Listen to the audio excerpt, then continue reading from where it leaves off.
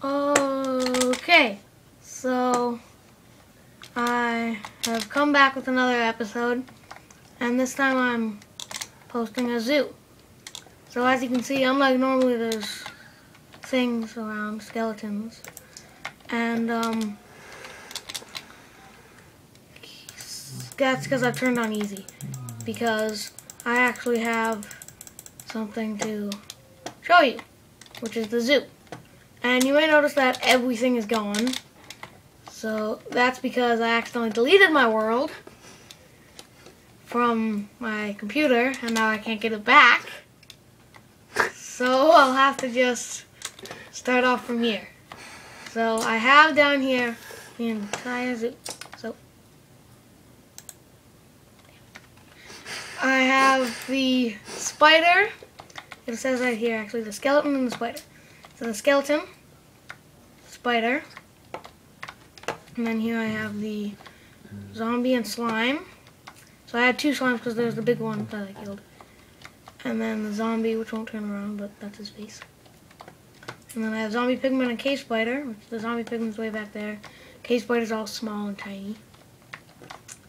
And then I have the silverfish, which is right there. And I was going to put something in there, but I realized I made too many cages. And then something despawned, and something despawned.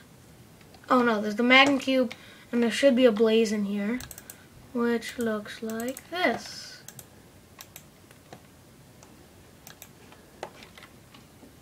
And then there's the pig, and the sheep, which these ones don't despawn. The cow, and the chicken.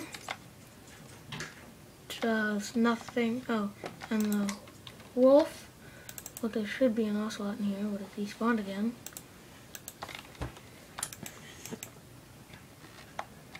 So that's a cat.